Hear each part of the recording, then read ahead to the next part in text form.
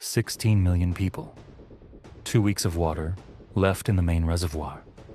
One impossible choice: stay and face collapse, or abandon everything and run. This isn't a disaster movie. This is Tehran. Right now. Day zero is here. Iran's president just did something no modern leader wants to do. He went on national television and told his people the truth. If it doesn't rain in Tehran by late November or December, we'll have to ration water.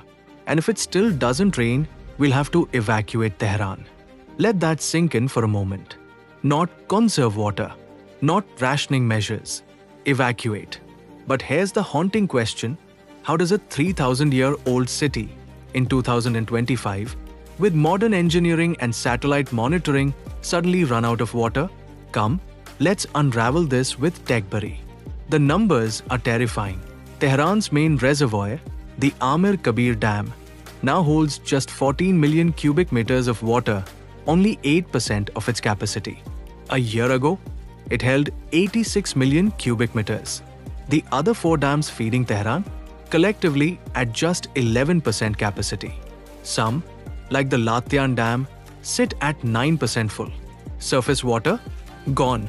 So what happens when a city of 16 million runs dry? You dig deeper and deeper. For decades, Iran's been drilling into ancient aquifers, water that's been sitting underground for thousands of years. Fossil water, the kind that took ice ages to accumulate and won't be coming back in our lifetime. They're essentially mining water. And once it's gone, that's it. But there's something they didn't account for. When you suck billions of gallons out of the ground, you're not just removing water. You're removing what holds everything up. The earth starts to collapse. Tehran isn't just running out of water.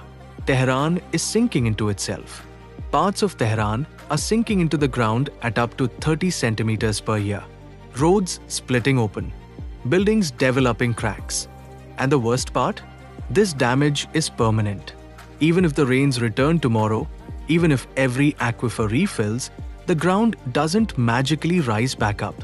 The very foundation that could save them has been crushed beyond repair. So when does survival mode cross the line into self-destruction? What do you think?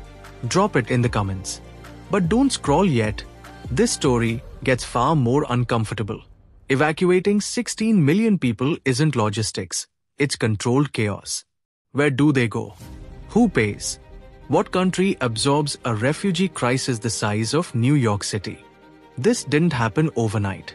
6 consecutive years of drought. Rainfall down 40% below normal. Agriculture consuming 90% of fresh water through inefficient flood irrigation.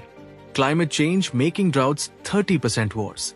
Every system, dams, aquifers, infrastructure failing at once. So what's the way out of this? The options? Wastewater recycling needs billions and years Iran doesn't have. Mega pipelines from other regions, insanely expensive, politically explosive, just shifts the problem. Desalination, costly to build, costly to run, and Tehran sits 100 kilometers inland through mountains. No quick fix, no cheap solution, nothing that works in 2 weeks. Look, Tehran isn't alone. Cape Town nearly hit zero in 2018. Chennai ran dry in 2019. Phoenix, Las Vegas, watching their reservoirs drop every single year with no real plan for when they bottom out. Tehran isn't the exception. It's the warning sign. So here's what we need to think about. If your city had 2 weeks of water left, what would you do? And why are we waiting for that crisis to figure it out? Drop your answer below. If this shifted how you see infrastructure, hit subscribe. TechBuddy breaks down the engineering crisis shaping our world before they reach the point of no return.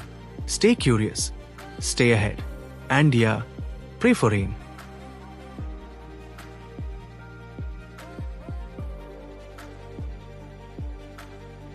Thanks for watching. Don't forget to like, comment, share and subscribe to our channel.